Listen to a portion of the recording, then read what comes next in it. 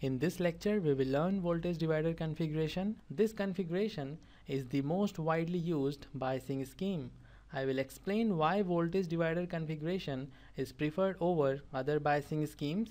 And you can see in this circuit, we have resistance RE, we have resistance RC, but there is no resistance RB. In place of resistance RB, we have two other resistances, R1 and R2, and because of this, we have to use Thevenin's theorem. I hope you know how to use Thevenin's theorem. If you don't know or don't remember how to use Thevenin's theorem, you may refer the small introduction displayed on the screen. In this circuit, potential at this point is equal to VCC, and potential at this point is also equal to VCC. So we can modify this circuit. In which potential at this point is equal to VCC, or we can say plus VCC, and potential at this point is also equal to plus VCC. First we will find out the operating point in case of voltage divider configuration, and after this I will explain why we prefer voltage divider configuration. In order to calculate the operating point, we must draw the equivalent circuit by using the Thevenin's theorem, and in case of Thevenin's theorem, the equivalent circuit is having the Thevenin's resistance. The Thevenin's resistance is represented by R sub Th, and we have the Thevenin's voltage. The Thevenin's voltage is Vth, and then we have the load resistance. And in case of voltage divider configuration, the load is this side, so the equivalent model will look something like this. This is the Thevenin's voltage Vth, and this is the Thevenin's resistance Rth, and once we have the value of Thevenin's resistance Rth and Thevenin's voltage Vth, we can easily calculate the collector current IC and the output voltage VCE. So the first thing that we have to do is to find out Rth and Vth. For this, I will use this circuit, and we will draw this circuit in different manner. Instead of having the potential at point VCC, I will try to convert it to the potential difference, and for this purpose I will paste this circuit again. And we already know potential of ground is equal to 0 volts, so I will replace the ground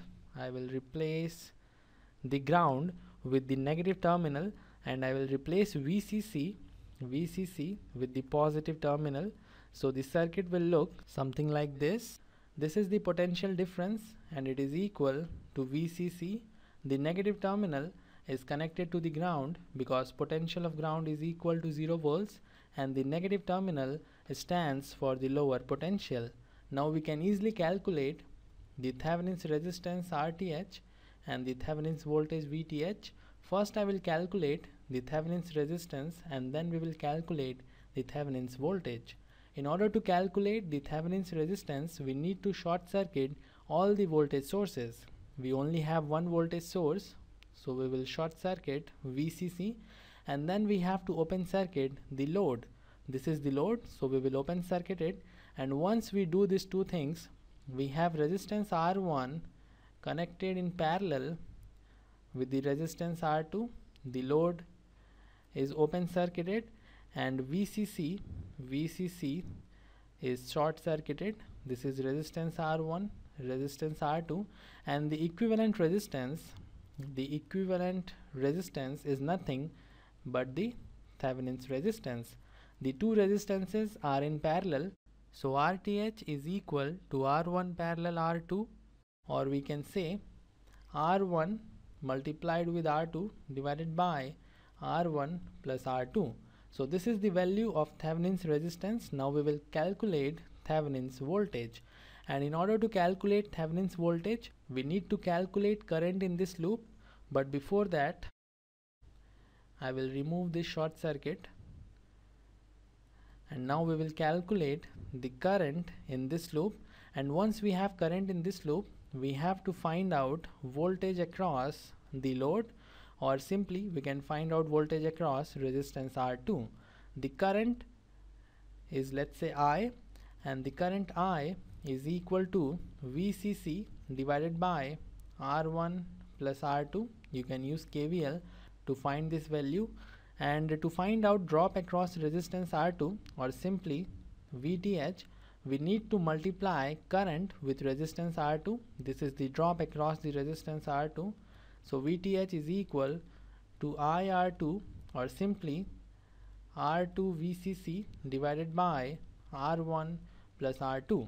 So this is the value of VTH, and we have already calculated RTH. Now we can find out current IC and voltage VCE. When you see this circuit closely, you will find this is nothing special but ammeter bias configuration. The only difference is resistance RTH and voltage VTH. In case of ammeter bias resistance, we had resistance RB in place of RTH, and in place of VTH we had VCC. We can also redraw this circuit, in which instead of taking VTH as potential difference, we can take it as potential at point, and you can clearly see this circuit is ammeter bias configuration with RTH in place of RB and VTH in place of VCC.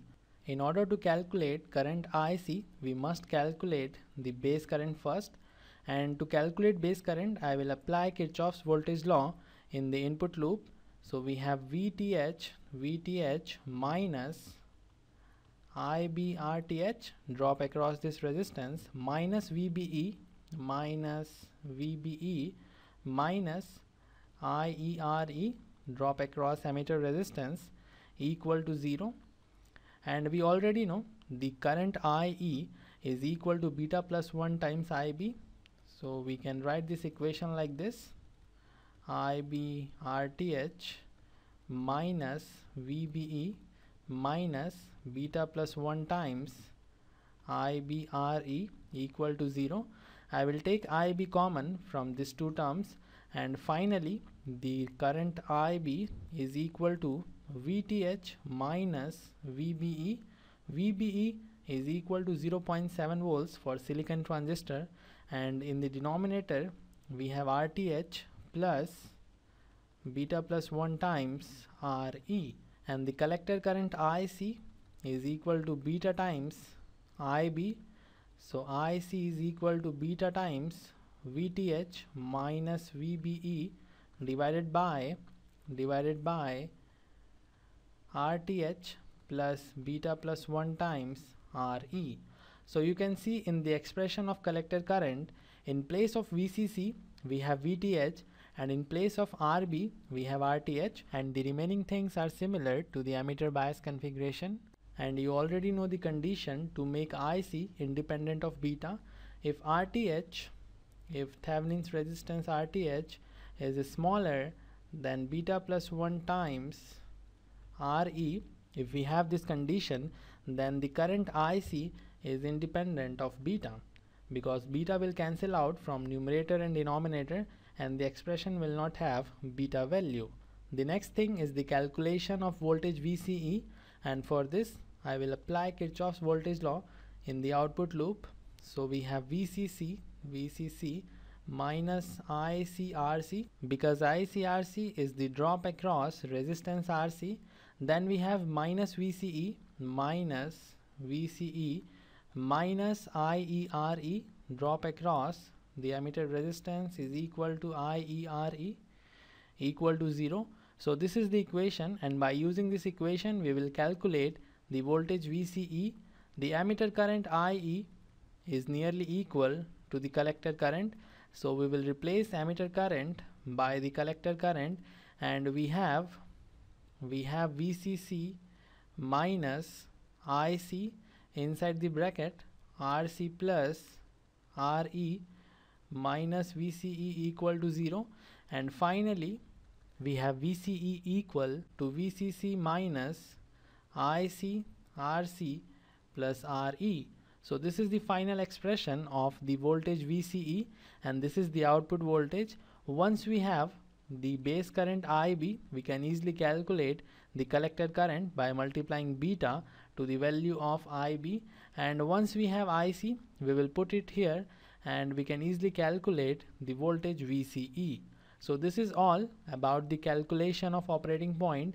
The last topic in this presentation is the advantages of voltage divider configuration. Voltage divider configuration is mostly used because we have RTH. RTH is the combination of R1 and R2, and to make IC independent of beta, we have to follow this condition. And in other cases, or you can say in other biasing schemes, we have the condition according to which RB must be smaller than beta plus 1 times RE.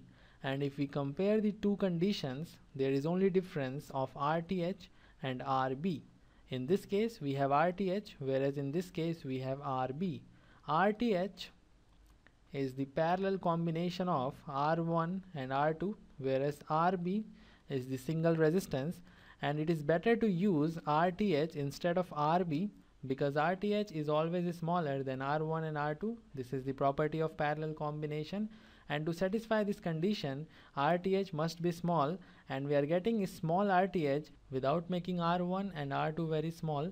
On the other hand, we only have one resistance in this condition, and we cannot decrease RB beyond certain value because there are disadvantages on decreasing RB beyond a certain value, and because of this it is good to use voltage divider configuration as we have flexibility in designing due to two resistances. So this is all for this lecture. In the next lecture we will solve one numerical problem based on voltage divider configuration. So see you in the next lecture.